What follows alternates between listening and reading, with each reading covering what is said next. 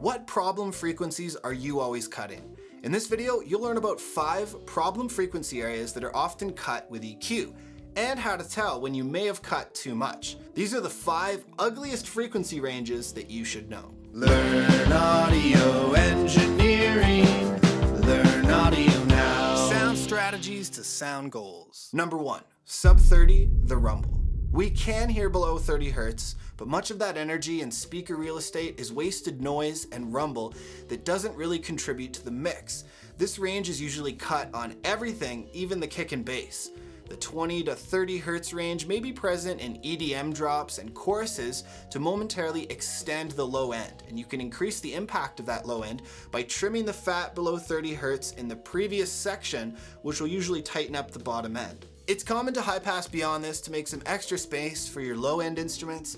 However, don't go too far or you'll risk a weak sounding mid-range. Increase the filter cutoff until you hear the sound thin out and then move it back a bit. If you solo the track and add in a low pass filter, you can hear all of that mucky rumble that you've cut out. Number 2, 134 Hz, the boom. This is an ugly, boomy resonance common in acoustic guitars, electric guitars, vocals, and bass.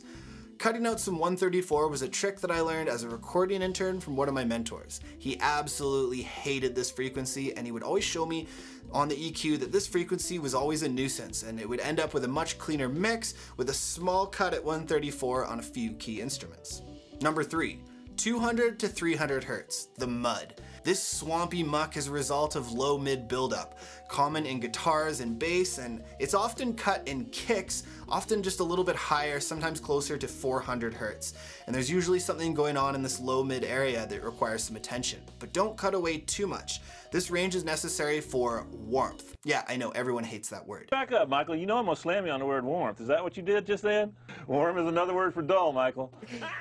Yeah, well, you know, what I do is I brighten up the top when it's warm.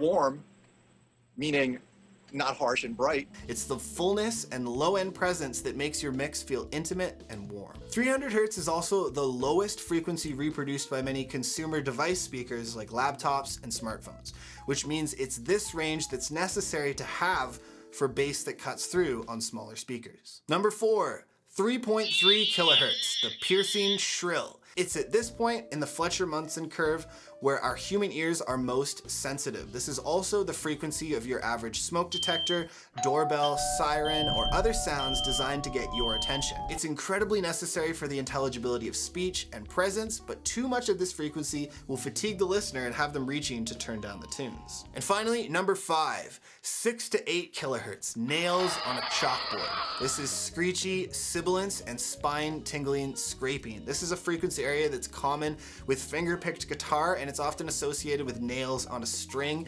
and sharp S-like sounds. It is an important area for the attack of transients like kick and snare and in vocal brightness, but this is an area that's commonly de-essed on vocals because although it is paramount to the intimate and hi-fi nature of the voice, if you add in some sibilant syllable sounds, it's like ice picks in your ears. So those are 5 problem frequency areas that I know about, places that I'm usually dipping out on one or more instruments, and I'd love to hear what frequencies give you a hard time and what you find yourself often cutting with EQ, multi-band compression, or a de-esser. Let me know in the comments. If this video helped you out, give it a like, and if you're new, I invite you to subscribe to the channel for fresh weekly content, and as always, thanks for watching, and I'll see you in the next video.